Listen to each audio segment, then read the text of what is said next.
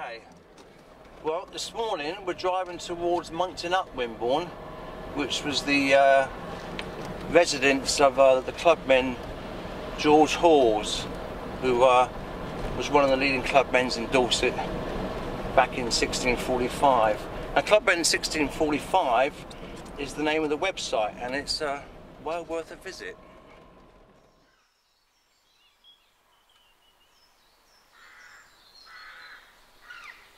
Right, here we are in a place called All Hallows.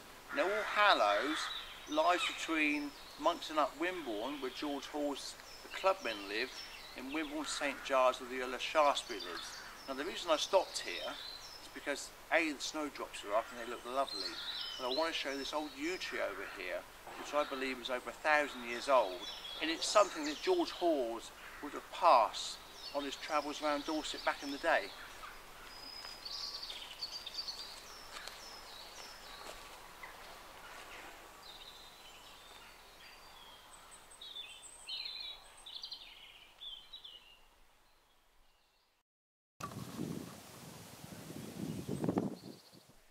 Well, we arrived at Monkton UpWimborne, and in the background here is Manor Farm. Now Manor Farm was the home of George Hawles, and at the time there was 9 of them living in this house, which is quite unbelievable because it's quite small.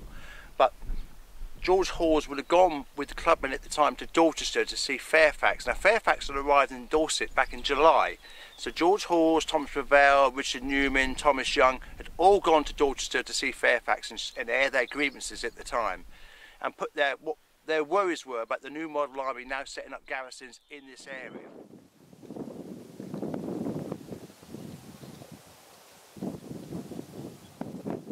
Fairfax had agreed to meet with the clubmen on advice from Colonel Sidman, the governor of Weymouth, who advised them about the strength of the clubmen in this area.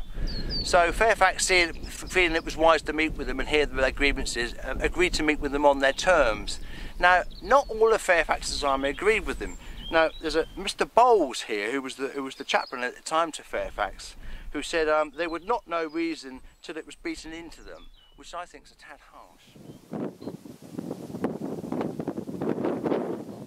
George Hawles and the clubmen meeting Fairfax in Dorchester, they gave a deputation to him with their demands on the army in this area.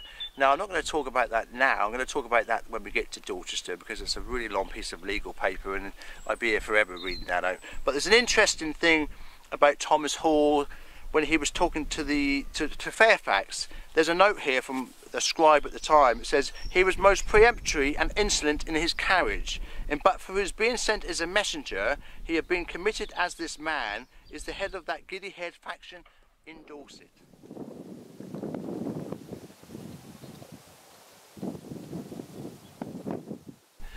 A nice little footnote regarding George Hawles regards his son Thomas Hawles.